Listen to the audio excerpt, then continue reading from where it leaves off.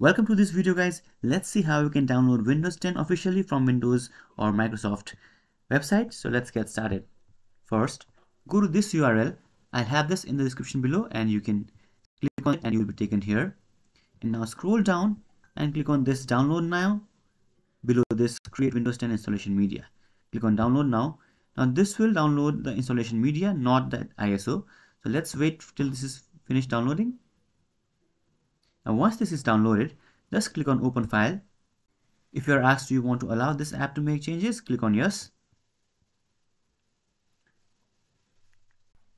And now it will take a few seconds to get a few things ready. Let's wait for this to finish.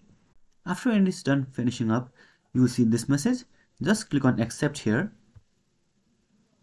And now again, it will take a few seconds. After it is done, you will see this message, upgrade this PC now or create installation media. Click on create installation media and this will be deselected. Now click on next. And by default, it will keep everything selected according to your PC. But if you want to install or if you want to download a different architecture like 32-bit version, just uncheck this.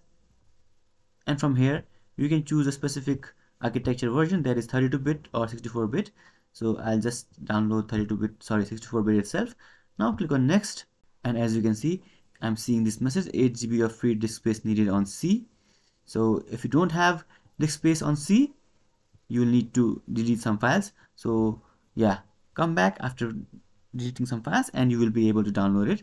For now, I'll just click close again, close, and restart it after deleting. If you have enough storage, you'll see something like this. Here, click on ISO file and click next. And now it will ask you to choose where to download your Windows 10 ISO. And finally, after you select and click next, your download will start. If you have any questions, let me know in the comments below.